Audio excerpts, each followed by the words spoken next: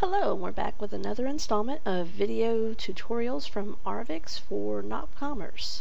Today we are going to explore how to add third-party plugins to your nopCommerce instance. As you can see on the screen in front of us, we have a default instance of nopCommerce. We're already logged in, and so we'll go ahead and start by clicking on Administration. And we'll start by looking under Configuration and Plugins. Let's click on that, and we can see the default plugins that are included with nopCommerce already listed here.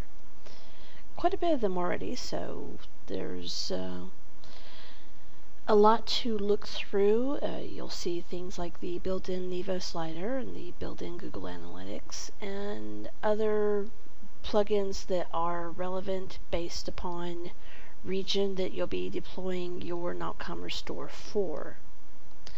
So we now see where we'll come in to look at the plugins once they are made available to the nopCommerce instance. Now there are a lot of third-party nopCommerce plugins available on the market.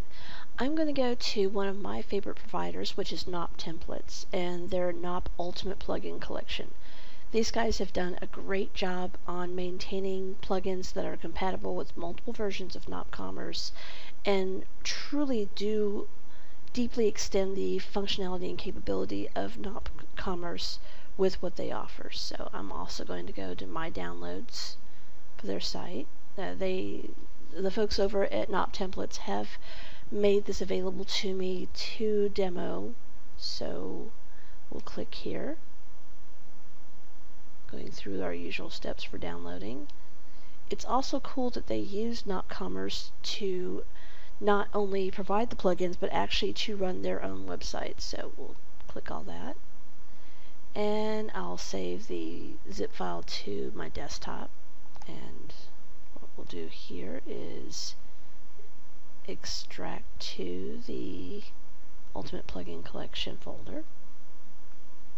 And you'll see that they've got various versions from 2.6 up through 2.8 at this point in time. And we'll go ahead and extract 2.8 since that's what we're working with right now. And double click on that folder. You can see the collection of plugins here, and as I said, there is a wide array, and they are all very, very helpful in bringing your nopCommerce instance up to a very professional and polished looking the e-commerce solution for your company or your client's company. Now for today, I'm going to go ahead and choose to install the jCarousel plugin. Now you've seen we're in the Nop Ultimate Plugin Collection 2.8 folder, and we have the 7spike.nop.plugins.jcarousel folder right here. Now since I'm working from localhost, I'm going to go ahead and open up my instance of Visual Studio 2012, and I'm going to temporarily stop it because otherwise I can't add new files. Now I'm going over to the plugins folder here under Nop Web, and it may be a little confusing, so what we're going to do is show all files. Now that I've done that, you can see all the folders that are there. It helps make it make a lot more sense for why we're about to do this.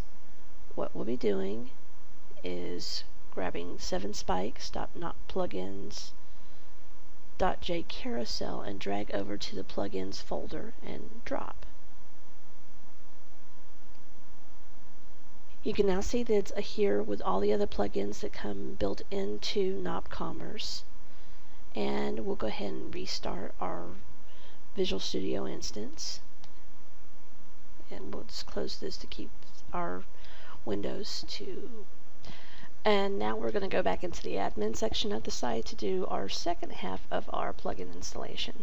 We'll highlight Configuration and scroll down to Plugins and click on Plugins. Now you'll see at the top 7spikes Core. That's one thing we need to make sure that we install before we install the jCarousel for 7spikes. Let's go ahead and click the install link here.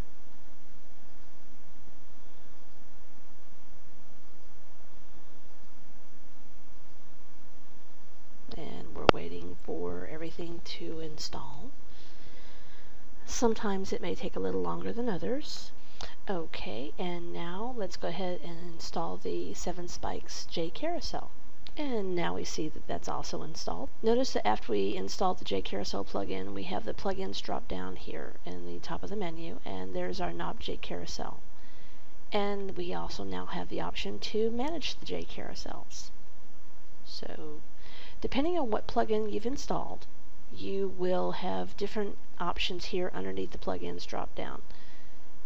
For instance, if we want to add a J Carousel, we would click the button and follow through the menu prompts we see here.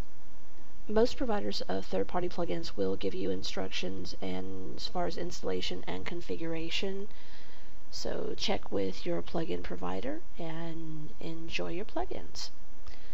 So today we have covered how to install third-party plugins in nopCommerce, specifically using the Visual Studio 2012 interface and the administration section in nopCommerce. We hope you've enjoyed the tutorial today from Arvixe for nopCommerce. Thanks.